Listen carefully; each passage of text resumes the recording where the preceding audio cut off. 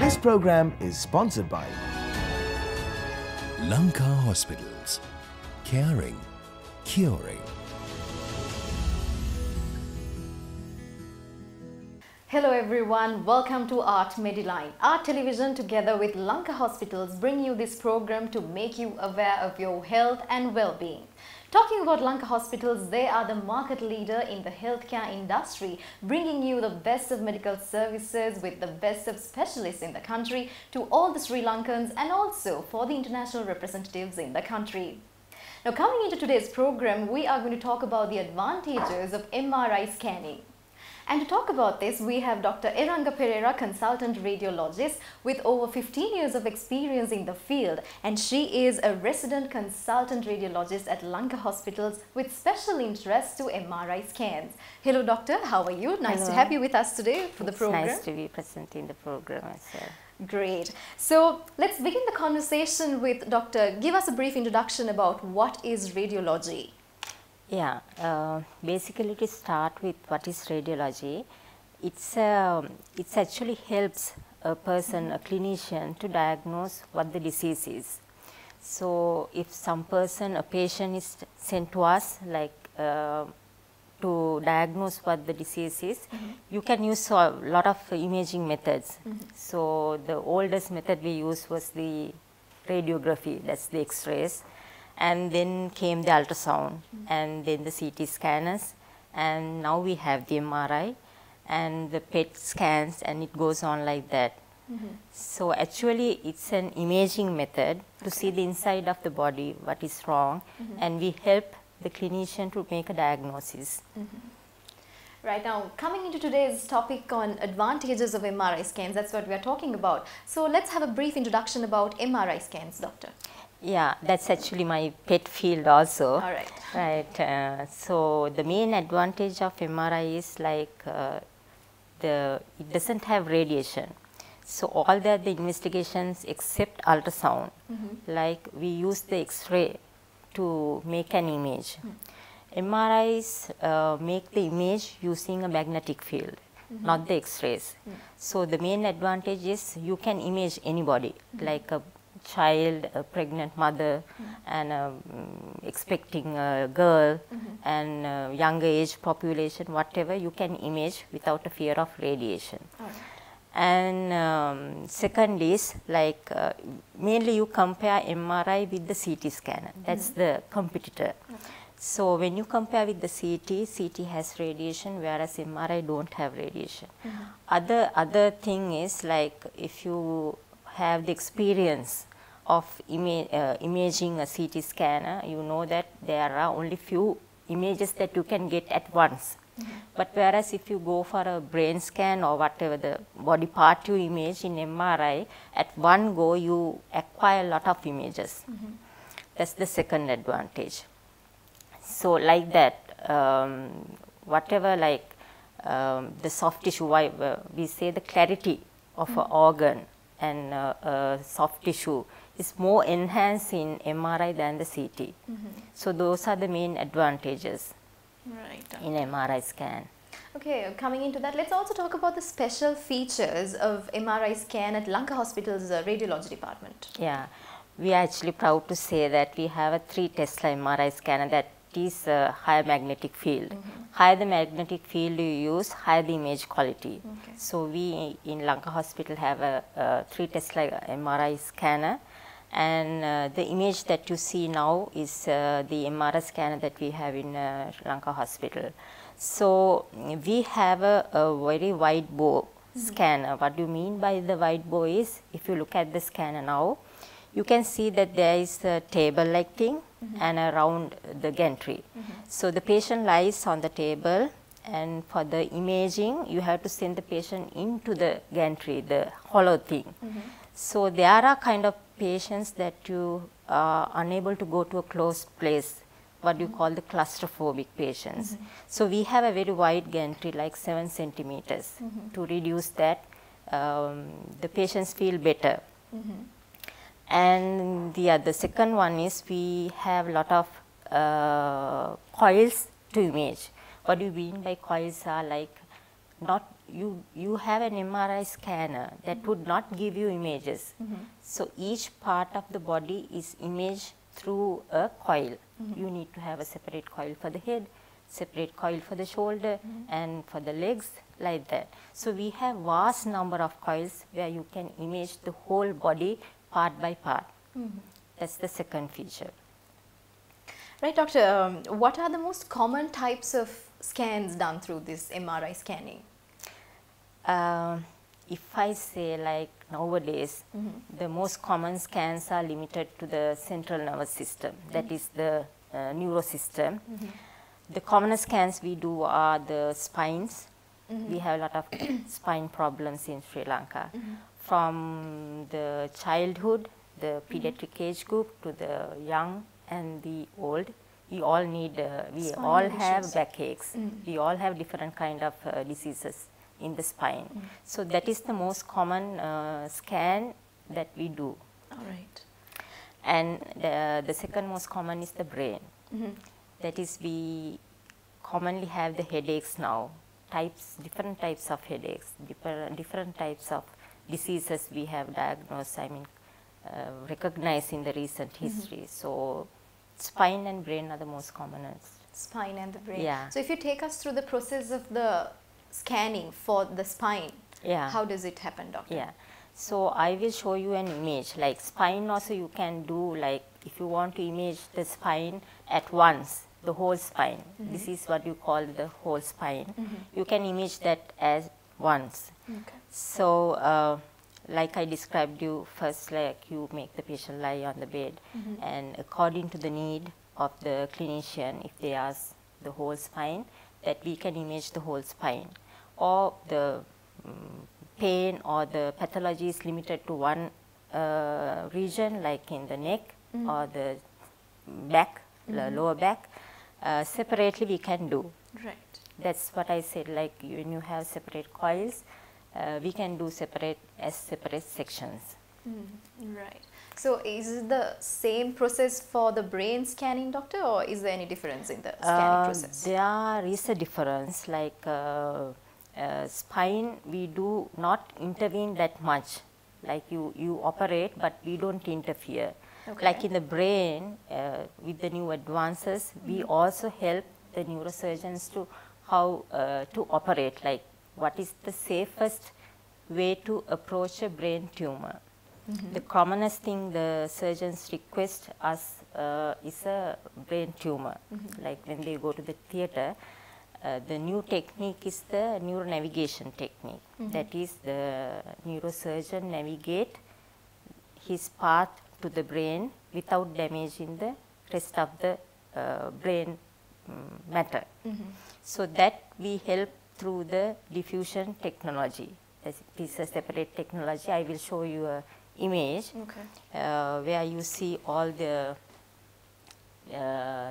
different pathways that the nerves are sent through the brain. So you avoid those pathways and you try to reach the brain tumor without the minimum damage to the residual tissue. So if you can just explain a bit on this diffusion part, doctor. Yeah. How does that happen? So again I will show you the image that will be, so you can see different colors in the brain and they are in lines. Right. So our brain is actually a network which is connected, interconnected. Yes. And it has separate sections like to hands, to legs, and to smell and vision. So these lines show you each senses how they are traveling. So the green would be from the front, like from the hands to the legs, and the red would be from one side to the other side, coordination. So this is a new advanced technique that you use in the MRI to depict the diffusion tracks. We call them diffusion tracks. Actually, they are the nervous pathways. So the neurosurgeon knows which is how to cut the tumor and to take it out without damaging the rest of the pathways. I'm sure that is the wonder in Of, medical the industry these days, where you do not really damage any part of, especially brain. I'm sure it is a very sensitive part and of a it human. doesn't regenerate. If it is damaged, it is forever. Right. So you have to be very careful when you handle. Yeah. That's why we say doctors do wonders. So along with that, doctor, I would like to ask you now, how long will this process actually take? Let's say spine or a brain scanning. Yeah, What is the actually, time that's a good duration? question. The shortest, like in MRI, like the shortest scanning time would be like 20 minutes. Okay. Because it's a lengthy, like the acquisition of the images, it takes a long time. Right. Okay. So usually compared to other scanning techniques like imaging techniques, MRI is a lengthy study. Okay. So the shortest is 20 minutes. So Yeah. for 20 minutes, the patient will be inside this Yeah, scanner. yeah. Right. Longest, if you just take with an Longest example? we do is 1 hour. What kind of a scan would that be? That is, we check actually the function of the brain. Right. So we need to coordinate with the patient. We educate the patient to raise one hand, and we try to see the signals. We try to acquire the signals from right hand where it is lighting like a bulb in the scan. So for that procedure, we need coordination with the patient, and we give time to the machine to acquire images. Right. So it takes a little bit time. Okay. Have you had experiences where patients have got really panicked or they've got scared? So usually we are all like in a time like that, we all get excited. It takes time to make them calm, make them understand, and slide through I'm the sure machine. being inside a scanner for 1 hour. Yeah, we try to keep a bystander, like one of their relatives. Okay. Like if the scan is taking too long, we try to keep somebody next to them, holding the hand, so they know that there's somebody there.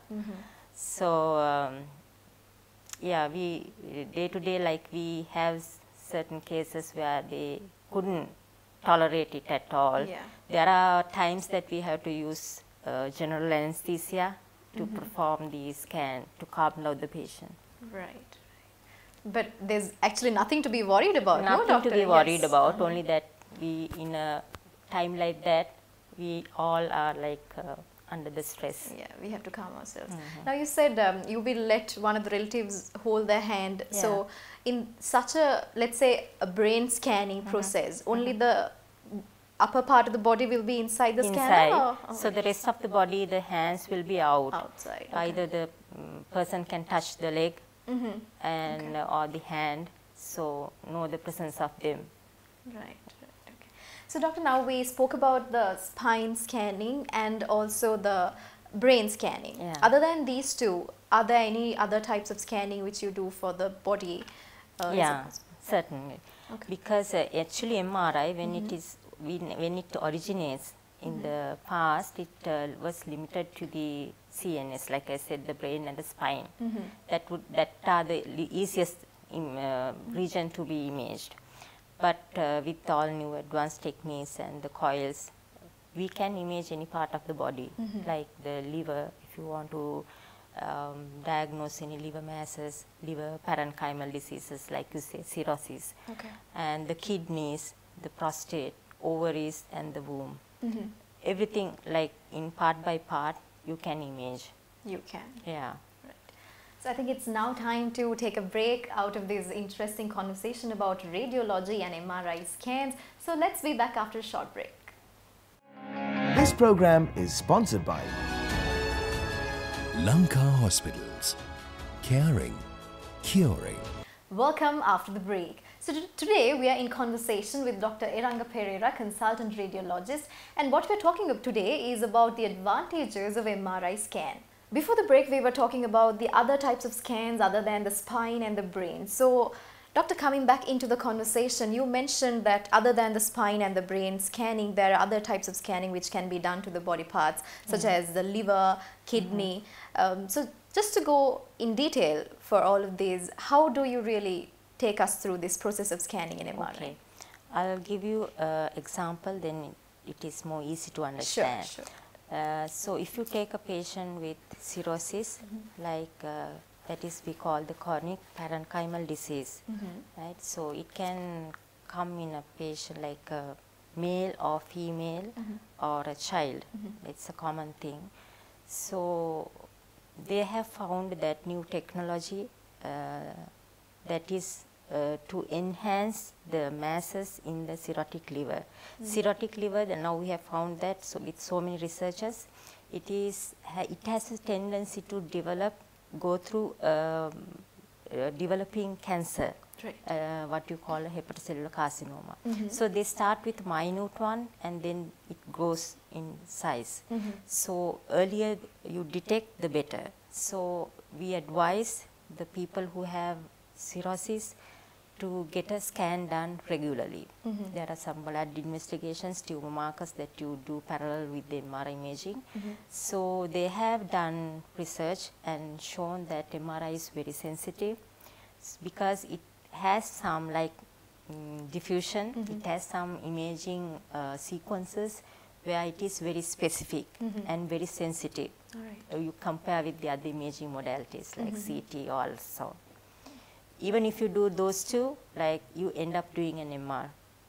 So it has a very high soft tissue clarity. That is why I say soft tissue clarity is highest in the MRI. So the minute one, like less than 1 centimeter, you can better detect in MRI. So that's one example. And the other one is like prostate cancer in men are becoming very common. And in the West, they use this MRI scanner to screen, and the same way like the liver, you do some parallel blood test, and when some markers are high, with parallel blood, you can do MRI. We call it like multi-paracentric imaging. You do a lot of, like I told you, other than not like the other scanners, you do a lot of sequences at once.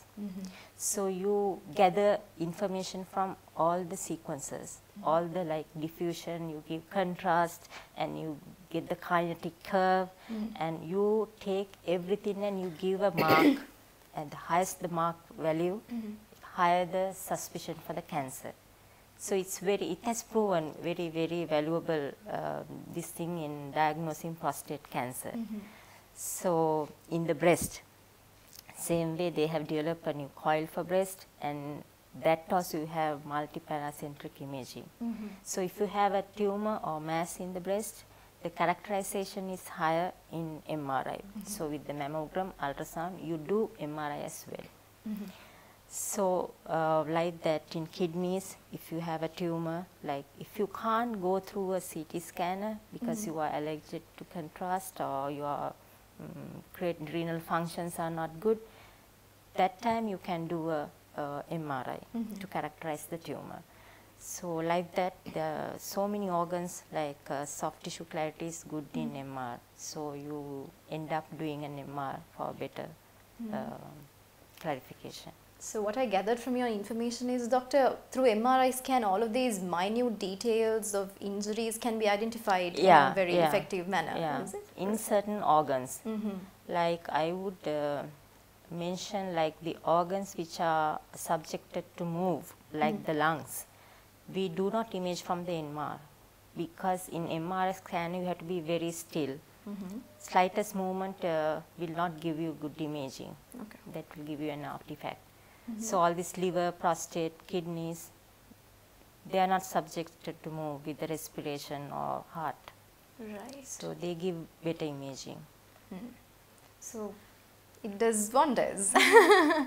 So moving on, doctor, let's talk about the sports injuries. How often do you get investigations in sports injuries? It's very common. It's getting very common. Yes. Right, okay. People are engaged in so many sports activities now. They are becoming very conscious about the health, and in schools also there are a lot of sports related activities. So the best advantage, like best thing in MR is like doesn't have, like I told you, it doesn't have radiation. So the pediatric, like the kids, the young generation can be exposed without a harm. That is the main advantage in sports related injuries. other thing is the best soft tissue clarity. If I explain you what you mean by the soft tissue clarity, like if you take a joint, any sports related injury in our body, it will have a bone, it will have muscle, it will have tendons. Like it's from hard to the soft, most soft. So this will give you a nice image in the MRI. Like right, a very clear image. Very clear imaging. You don't get that kind of image in any scan. You can identify muscles separately. You can identify the tendons separately, the bone separately, and the tiniest tear you have in the muscle, tendon, you can identify. You can pick it up. Right. And like I said, like if you have the MRI scan alone, it will not help you. You have to have coils for each of these joint in the body. Parts. So we have a lot of scan coils. We have coils separately for the shoulder, separately for the knee, ankle, wrist, and the thumb, the fingers. Fingers also. So like you can have tendon ruptures, like when you are playing badminton or some small tendons. So we have a very micro coil where you can image only the tendons in one finger. So we get a lot of cases. Sports injuries. Yeah, sports related injuries. Okay. When talking about that, I'm sure the public has a question, doctor, as what is the age group? Is there any age group for this MRI scanning, or do you advise it to any type of age? If you just talk about the age of people? No, there is no age group. If we get a request from a clinician, we have performed like scans for a baby of few days old, like 3 days old, and probably the range goes up to something like 90 years. You can image any person. Only problem like in the pediatric, like younger, like the babies, Infant. you have to keep them still. So for that we sedate and then we perform, because they will not stay still for 20 minutes. So that's the only thing that you have to do in MRI for the infants. But there's no definite age group. It applies to all. It applies. With You can no just harm, you can undergo the MRI scan. Okay. So along with that, doctor, now we spoke how it is not harmful and MRI has been evolving throughout the years. Let's talk about this technology advancement of MRI scanning. How has it come? Yeah, if I say like the MRI started like to see the picture. We see an organ, and we when it is disease, we say that it is a cancer, it is a harmless tumor, it is not a tumor, it is just an injury. That is looking at the morphology, like the picture of the organ.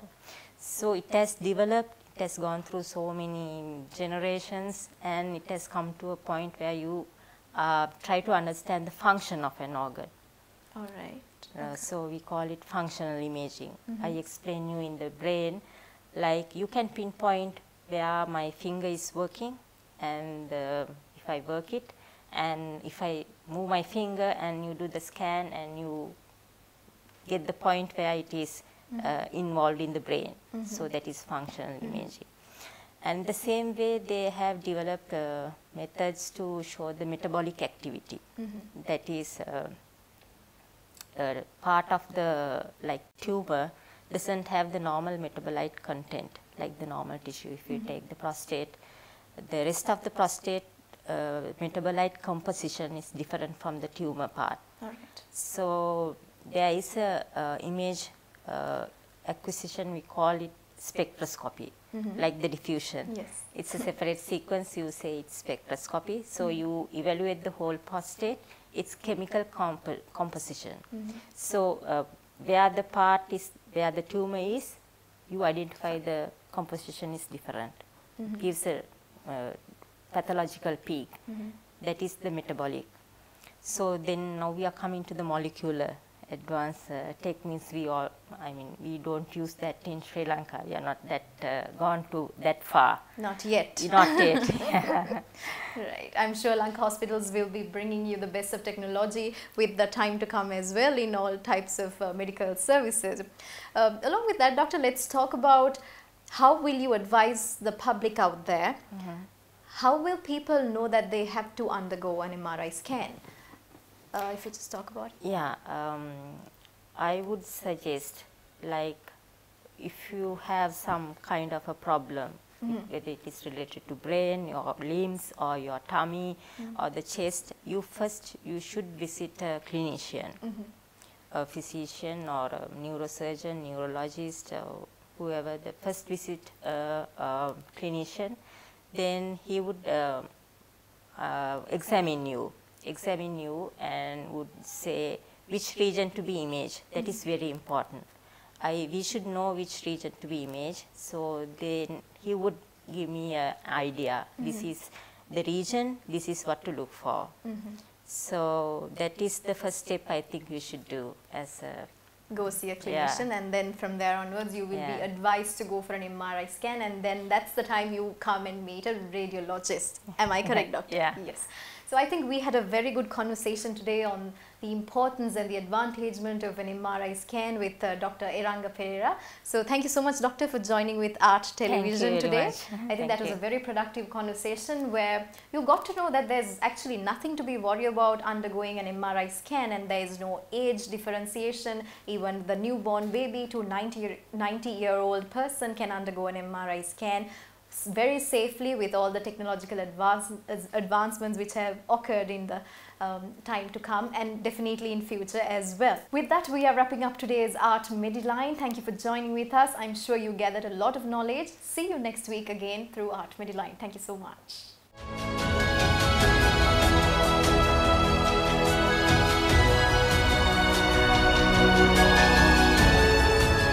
Lanka Hospitals.